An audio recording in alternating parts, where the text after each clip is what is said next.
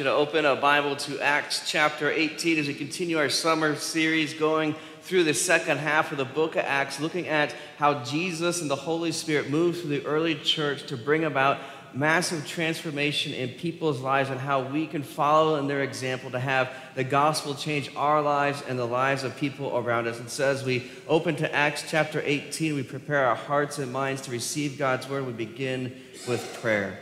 Our first prayer is for our own hearts and minds to be made still by the Holy Spirit and to be receptive and open to the hearing of God's word this morning.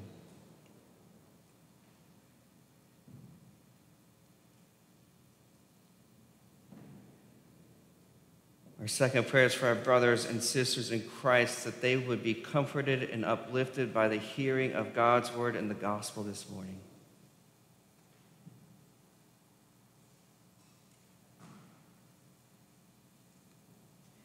Finally, I ask that you would pray for me that I would faithfully and truthfully proclaim the word of God and the gospel of Jesus Christ.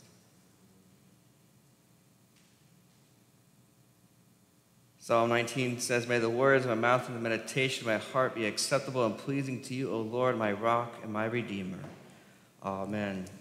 So Acts chapter 18 continues the story of the Apostle Paul. Paul is this great hero of the faith. He's this wonderful example that everybody looks up to, and then nobody ever thinks they can be like him. I've never met a single Christian that came up to me and told me, I think I'm going to be like the Apostle Paul today. Right? Most people, we have some sense of humility that if you're familiar with the stories of Paul and you see all the amazing things that he did, don't put up our hands and say, I'm going to be like that guy. And this morning, I'm going to try to convince you to be like that guy, okay? Whether you want to be or not, okay? Because there's a lot of lessons in terms of how to follow Jesus, how to share the gospel that we can learn from the Apostle Paul's life, and especially here in Acts chapter 18 when he goes to the city of Corinth. And the other reason I would argue for this is he commands us in his letters to imitate me as I imitate Christ, right? Follow my example as I follow the example of Christ. So even Paul was telling people in the churches that he was writing to, you can do it. You can be like me because all I'm doing is following Jesus and pointing people to him. And you, as a Christian, can also do the same. So in Acts chapter 18, verse 4, we're told he leaves Athens, and then he goes to Corinth. And so he's continuing this journey of going from metropolitan city to tell people who have never heard about the gospel of Jesus about the gospel of Jesus. Now here's the first lesson for us to learn from the Apostle Paul this morning. It's hard. All right, I know that's not a profound point. You probably didn't be like, I feel so much better that I came to church this morning. But it's hard, right? Sometimes we have this disconnect where we hear about Paul. We're like, well, of course he did all these things and everything went smoothly. He's the Apostle Paul. He's a great preacher. He wrote the Bible. He does miracles and all that. And what you're going to see in Acts 18 is that, no, actually life for Paul, following Jesus, sharing the gospel, is sometimes hard. It doesn't always go smoothly. It doesn't always go well. But on the flip side of that, we're also going to learn in the midst of that hardship how to have courage and encouragement just like Paul did. So he leaves Athens and he goes to Corinth. And we're going to talk about that city in a moment. And he found a Jew named Aquila, a native of Pontus, recently come from Italy, and his wife Priscilla. So these will become partners in ministry with Paul. And so he meets them, he finds them by the grace of God, and they begin living and working together and sharing the gospel together. And so in verse 4, Paul reasoned in the synagogue every Sabbath and tried to persuade Jews and Greeks. When Silas and Timothy arrived from Macedonia, Paul was occupied with the word, testifying to the Jews that the Christ was Jesus. And then they opposed and reviled him. Right? It's hard. It doesn't always go smoothly for you in this world, especially when you want to follow Jesus. Right? I'm always amazed and I do it to myself, so I amaze myself as well, not in a good way, right? When people, you and me, are shocked, offended, appalled when the world doesn't like what we have to say about God's word and Jesus. We're like, oh, this is so ridiculous. Why don't you like it? And then we get reviled, or we get made fun of, or we have awkward relationships and things change and it's totally different. And we're always almost stunned and amazed that it happens. But two really important people in the Bible tell us not to be that way. One is named Jesus, and the other is Paul. In the Gospels, Jesus tells his disciples, just so you know, they didn't like me, and they're not going to like you all the time. So he tells them, don't be amazed. You know what we do? We go out in the world, we're like, I'm totally shocked and caught off guard, Jesus. Right? He's like, I warned you that it would go like this sometimes. And then the Apostle Paul, when he writes to Timothy, tells him, all people who desire to live a godly life, meaning everybody that wants to follow Jesus, live according to God's word, he says, will be persecuted and mistreated by the world. All people. Right? So both Jesus and Paul are telling us, don't be shocked. Some people are going to hear the gospel and they're going to be transformed. Other times, we're going to share the gospel. We're going to share the truths of God's word, and people will not like it. And they will not like that you're doing it. And this even happens to the amazing Apostle Paul, right? He's preaching the word every Sabbath. Every week, he gets together in the synagogue with people, and in verse 4 it says he's trying to what? He's trying to persuade the Jews, the people there, that Jesus really is the Messiah, that Jesus really is the Savior. And his reward for this is that he is opposed and reviled. Right? And that, I think, is why we struggle with the reality of it being hard sometimes. Because we like to think, if I do what God tells me to do, if I follow him, then what? It should all just work out, right? It should just go the way I want it to. Everything should be smooth sailing. And yet what we see time and time again in the Bible and through the life of Paul here is that sometimes it's hard. Paul's doing exactly what God told him to do. And he's doing it faithfully and courageously. I love verse 5 says, he's occupied with the word. Like he's just like, what else you got, Paul? He's like, nothing. This is all I got. He just keeps telling people about Jesus, keeps telling them about the word of God. And then the response of people is, we don't like you, and we're going to revile you. Anybody ever been reviled before? Maybe you're unaware that you have been. I don't, like, that seems really strong, right? It's like, oh, they don't like me. No, like, we revile you. And like, oh, that's worse, right? But this is what happens to Paul in verse 6. And then at the end of verse 6, it says, so from now on, I'm going to go to the Gentiles. So he's like, okay, I'm going to go find more people to tell about Jesus. So this is lesson number 2 for us. Don't give up. So lesson 1 is, it's hard sometimes. Lesson number 2 is, don't give up. So Paul's like, oh, you don't want to hear about it? I'm going to go find other people. Now this is Paul, right? The great missionary. On his first missionary trip alone, which is the one we're in the middle of, commentators and scholars have done the research. They did the math. What they found out is that Paul traveled 2,000 miles by foot alone and 1,000 miles by boat on the seas, just in his first missionary trip, not the other ones, just that first one that we're in the middle of, which is far enough to get you from Baltimore to Denver. So how many of you like have a Fitbit or an Apple Watch and you keep track of your steps? And you're like, yeah, only like 50 million more to go. Okay, great, right? This is Paul. He's like, I will go anywhere, literally. I will walk 2,000 miles. I will go over land and sea to get people to know about Jesus. And then he finds hardship, which is not unusual for him. And he says, you know what? I'm going to keep walking to find people to tell about Jesus. And he goes next door. That's my favorite. He's like, I'm willing to walk 2,000 miles, but I'm also willing to walk next door. All right, so verse 7, he left there, meaning the synagogue, and went to the house of a man named Titius Justus, a worshiper of God. So he is a Gentile who knows the Old Testament, knows about God, and believes in God. And his house was next door to the synagogue. That's great. Like, he's like, I can't go in here anymore. So he walks next door, knocks on the door. He's like, you got a big house. Could we meet here to talk about Jesus? Right?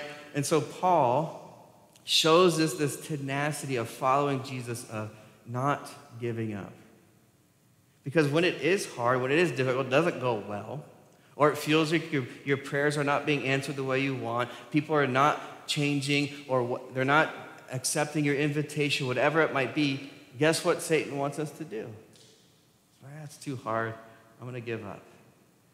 And Paul's example is, yeah, I'm not going to give up. I'm just going to go find more people to tell about Jesus. Now you are sitting there going, but I'm not Paul. I am not walking 2,000 miles. I really doubt any of us are going to try that. That's a lot of miles to walk. But Paul walked next door. That's not very far. Your smartwatch is going to not tell you that you did vigorous exercise because you walked next door. So maybe you're like, I can't go 2,000 miles. I'm not a world-traveling missionary. Here's my encouragement, my question for you. Could you go next door? Could you go to the office building near yours? Could you go to the cubicle? Could you go to the person that lives near you or next to you that you go to school with, whatever it may be, and say, okay, well, now here's a person that I can talk to about Jesus. I can share the love of God with. And I love Paul's tenacity. He's like, okay, it didn't work out this time. So I'm going to go next door because there's another human being there. He just knocks on the door. He's like, do you know the Lord? Can I talk to you about Jesus? And he does this, and this is how the church in Corinth begins. In verse 8, Crispus, the ruler of the synagogue, believed in the Lord together with his entire household. And then many of the Corinthians, hearing Paul, believed and were baptized. Now, verse 8 is like where you want to end this story, right? Anybody like happy endings? Right? Anybody watch a movie and it doesn't tie all the loose ends up and you're like, oh, this is so frustrating, right? Verse 8 is where you want the story of Corinthians to end. It's just like, look, even the leader of the synagogue who rejected us believes and got baptized. All these Corinthians who are Gentiles believed and baptized. What a great trip, Paul. Let's go back home. Now, here's what I want you to know. It doesn't end there. Okay? And the Corinthian church becomes one of the most difficult churches in all of Paul's ministry for all of his pastoring and all of his work. And so what I want to do now is talk to you about why we can keep going even when it seems hard. Because it's one thing to be like, oh, okay, it's hard, right? It's another thing to be like, hey, look, follow Paul's example. He didn't give up, so you don't give up. All right, and that's a nice little rah-rah speech, and it'll work for a couple days, maybe a week. But what I know about my own heart is that I need a little bit more than just like, you can do it, right? You know how many times I've joined gyms and not gotten in shape? All of them. Every single one I've ever joined. It's like, oh, wow, okay, that sounds like a good deal. Oh, okay, never mind. All right. So it can work for a little bit. So what I want to do here at the end is talk to you about the Corinthian church so that you and I have something that sustains us in ministry and sharing the gospel in our lives more than just, well, Paul did it, and I can go next door, and I can share the gospel too. So verse 9, most scholars assume some time has passed, right? Because verse 8 wraps it up so nicely. Everybody got baptized, right? You're like, well, that's great. Well, we know verse 9, something happened in the middle between verse 8 and verse 9 where Paul needed some encouragement. So God shows up in verse 9. The Lord said to Paul one night in a vision, Do not be afraid, right? So how many of you are afraid of verse 8? You're like, no, that would be really cool, right? So something happened. What we do know from the letters that Paul wrote to the Corinthian church, we're going to look at in a minute, life happened. Sinners happened. Humanity happened. Things got tough and difficult. And even Paul was like, yeah, I'd like to go to a different city now. I'd like to move on, right? So verse 9, God shows up and tells him something he needs to hear. Do not be afraid, but go on speaking and do not be silent. I think Paul is a human being, right? Like the rest of us, who has struggles and fears. And when things get hard, when there aren't, the miracles of verse 8 always happening, which we know from his letters were not consistently happening. Even Paul was like, yeah, I'm ready to quit. And when we get to that thing, Satan works on our hearts and he works on our minds and he battles against us. And guess what we want to do? Life is easier if I don't bring up Jesus. Your conversations with people that are non-Christians out in the world and in your workplace and in your neighborhoods, right next door, wherever it might be, are probably going to be easier if you don't bring up Jesus. And here's my proof. I remember when I was on Vicarage. When you're on Vicarage, you have to do whatever your supervisor says so you can pass. Okay, so my supervisor was like, I got an assignment for you.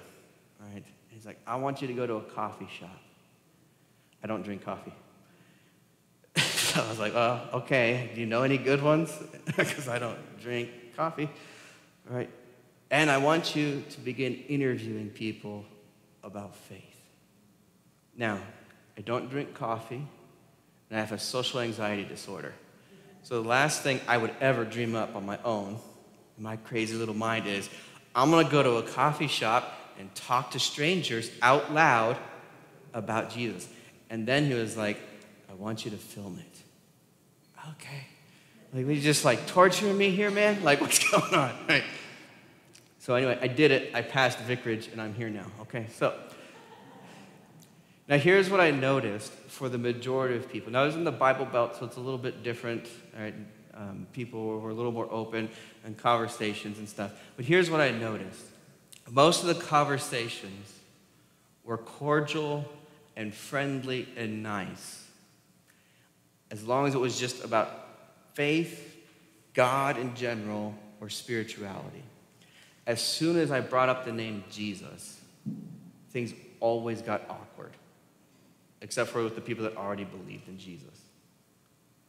Right? It went immediately from oh, this is kind of a nice, exploratory, friendly conversation to, you brought up Jesus, and he's the only way to salvation, and he's the Messiah, right? All the things that Paul has been doing in these verses, right? He's been occupied with the word. He's trying to persuade people of what? That Jesus is the Messiah, the Savior. That's what I learned from that experience, was you can talk about faith in general, you can talk about spirituality, you can talk about God as long as it's a generic, deistic God, but as soon as you bring up Jesus, I watched people's body language shift. People were like, oh, well, now we're getting serious. And this is the temptation. This is how the devil works against us in ministry. He's like, it's easier for Paul's life, not just yours. Look at Paul's life. He would not be reviled and opposed if he did what? Stayed silent. Just stop talking about Jesus, Paul, and we'll be okay with you. So something happens, and Paul goes through what all humans go through, which is Satan opposing us through all kinds of means to convince us, why don't you stay silent? Why don't you just live in fear? And yet God comes to Paul and says, here's a message your heart needs to hear, Paul. Do not be afraid, but go on speaking, and do not be silent. And then God tells him, here's why. For I am with you. You know the Great Commission? Matthew 28 is the most famous version of it. Acts 1, Mark 16, they've all got them. Luke 24, right? It's not just Matthew. I'm bringing them all up so you go home and read them. Jesus tells his disciples, what? I want you to go into the world and do what? Don't be afraid. Don't be silent, but go on talking, keep speaking, keep teaching people about what? Jesus in specific, right? And at the very end of that, Jesus tells them what? I'm with you always, to the very end of the age. Even Paul needed that reminder. God comes to him and says, hey, I just want to remind you, some good things are happening. There's also some hardship for you. And through it all, God says, you can keep going because what? I am with you. And then he says, no one will attack you to harm you, for I have many in this city who are my people. Now, I want to talk about why that was a miraculous statement for the Apostle Paul. Corinth was not what you would call a godly city. Right? No one in the world at the time would have looked at Corinth and said, that's a moralistic beacon of ethics and goodness. Okay. The Greco-Roman culture even invented a slur, a demeaning term called a Corinthianizer, named after these people. All right, and what it meant was a Corinthianizer was basically someone that had zero morals and zero ethics and lived a completely and utterly selfish life. And Paul's sitting there trying to persuade all of these people to believe in Jesus. And God goes, don't worry, Paul. I got a lot of people in this city. Now you're like, well, it's God. He's probably telling me the truth. But if you're a human being and you're Paul, you're sitting there going, how many is many? Right? Like, what are the numbers here? I'm a numbers person, God. Right? Because he knows what? Oh, these are Corinthianizers. These are people that are the other pagans in the Greco-Roman Empire look at the Corinthianizers and go, y'all are really bad. That's when you know you're really bad. When all the other people, with all of their Greco-Roman pagan gods and all of their sexuality and all of their stuff, look at you and go, well, geez, we're not that messed up. And Paul's like, are you sure, Lord, that there's people here for you? Now, here's the amazing thing. God was telling Paul the truth. Now you're like, oh, of course God's telling the truth. No, it's amazing, though, when you need to be reminded of it. When you're struggling, when you're going through hardships, when you want to quit and not keep going 2,000 miles or not go next door, when you want to be silent because you're filled with fear, to remember, oh, God's telling me the truth in his word. And the result of this story is that Paul continues his ministry in Corinth for 18 months. It's the second longest place he ever stays. And a church forms, and people learn about Jesus and get baptized and have their whole lives changed. See, this is why it's so uplifting and encouraging to us, because sometimes you look at the world, maybe you look at your family or your circle of friends, and you're like, when are things going to change? It'll just be easier to be silent, just go along with things, not bring anything up.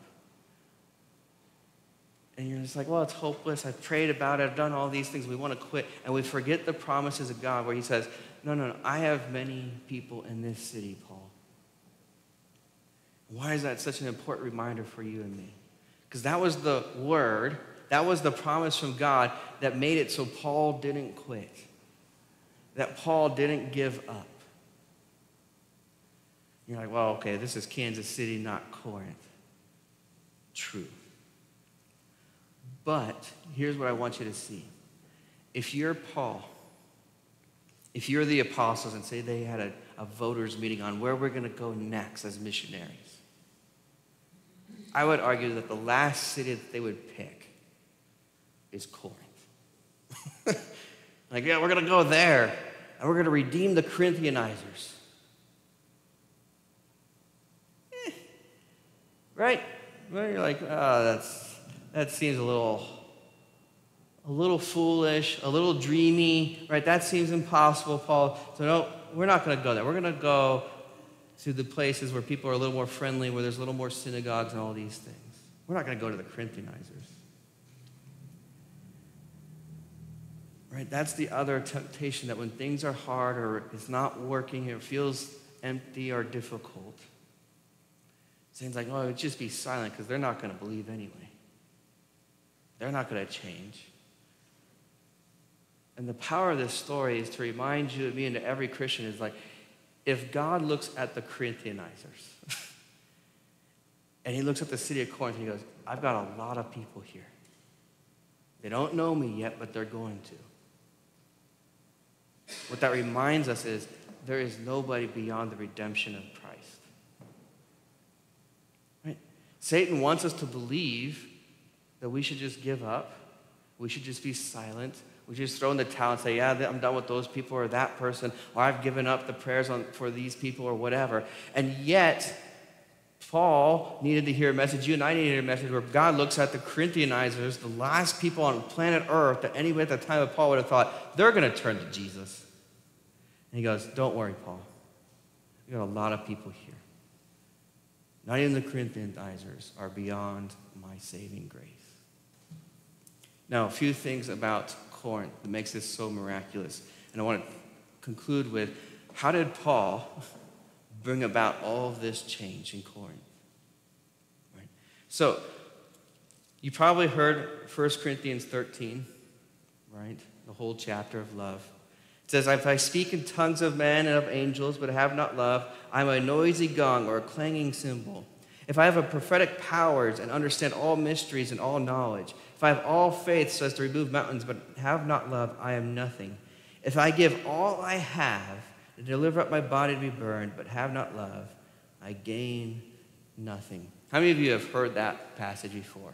How many of you you hear 1 Corinthians 13, you just feel warm and fuzzy in your heart? You're like, oh, these are nice verses. Right? These are insult verses from Paul to the Corinthian church, but we read them at weddings because whatever. All right? Now, here's the deal. The church at Corinth was in the middle of all the Corinthianizers. They had been Corinthianizers themselves. And Paul writes to them about love and the importance of love and how God's love is beyond anything you could ever obtain in this world. And he does all this fancy, beautiful language of, if I speak in this, if I do these things, if I have power, if I have influence, if I have money, and all these things, but I don't have love, I count for nothing. There's a reason he picked these. So one of the things about Corinth is they hosted something called the Isthmus Games, and which is basically the equivalent of the Olympic Games for TED Talks and speaking. And so people from all over the world would show up and have speech contests and philosophy competitions there. And so he's like, if I speak eloquently, which if you were going to be in those games, guess what you should do? Speak eloquently. But I don't have love, I'm nothing.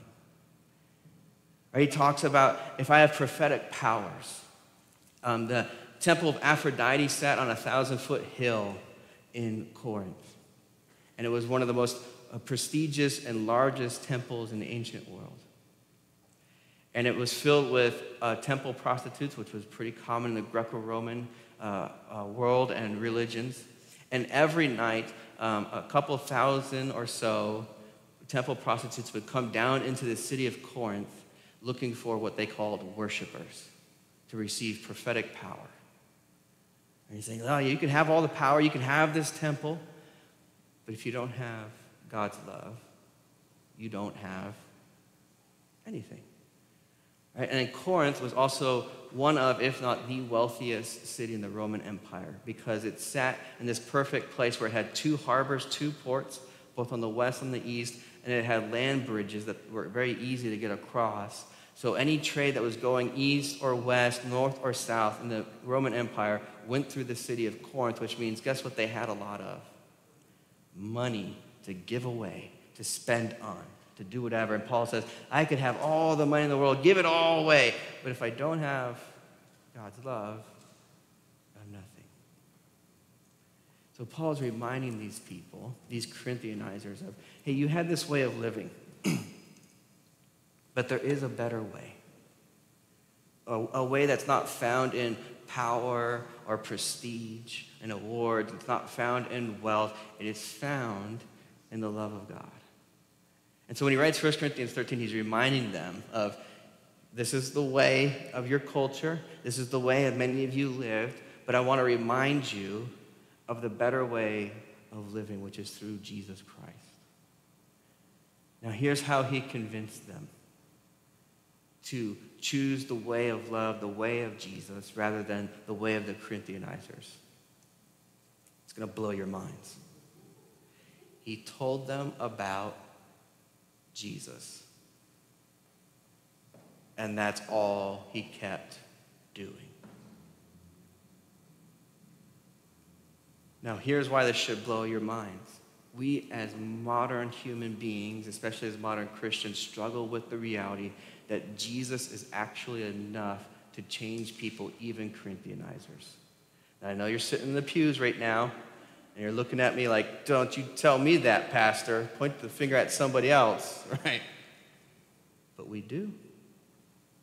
We struggle to believe that in the way we live, in the way we speak, because we think, what? I've got to do this or that, got to have this program or that thing. By the way, there's an entire industry, and I know this because I'm a pastor, I get the emails all the time, called church conferences. Now, they're not bad. You can go and get encouragement and new ideas and everything, but you know the whole point of them, right? By the way, they show up every 3 to 6 months. So it's a cycle. So I get a lot of emails, y'all. All right. And every one of them, the whole point is predominantly what? Do this and you'll get results. Do this thing now and you'll get these results. Do this thing now and you'll get these results. If you are looking at the city of Corinth, with all its power, all of its influence, all of its wonderful culture and everything else, and you're like, we've got to figure out how to redeem and bring the gospel to these Corinthianizers. Our gut instinct in our modern culture would be, well, let's put a strategy together. Let's plan some things out, develop some programs that will be attractive to them. And then the whole selling point will be, it'll work, right? And here's what Paul did. In Acts 18, it says he was occupied with the word. He was trying to persuade them with the word. And then in his letter to the Corinthians, in 1 Corinthians chapter 2, he says, when I came to you, brothers and sisters, I did not come proclaiming to you the testimony of God with lofty speech or wisdom. For I decided to know nothing among you except Jesus Christ and him crucified. How many of you have heard that verse before? You're familiar with that one, right? I decided to know nothing among you except for Christ, Jesus, and him crucified. We share it a lot. It's quoted a lot. It's used a lot. It's wonderful.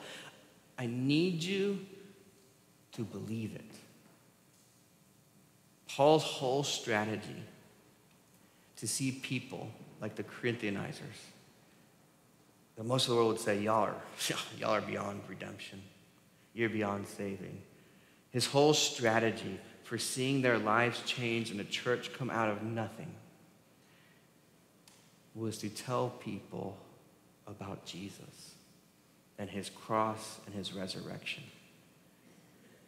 And then if you keep reading 1 Corinthians, guess what he kept doing? That. His whole strategy was, I'm going to tell people about Jesus.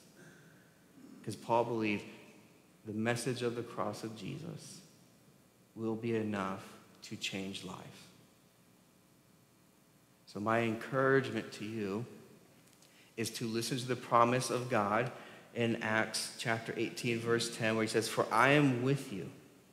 So do not be afraid, but go on speaking and do not be silent.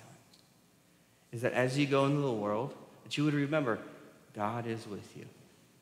So even when it feels hard or difficult, no, God is with me. That you would keep on speaking and not be silent. but that the things you would speak about would be Jesus and his cross and his resurrection. And that, like Paul, you and I would trust that that will be enough. That's a powerful enough message to transform anybody's hearts. And then we remember,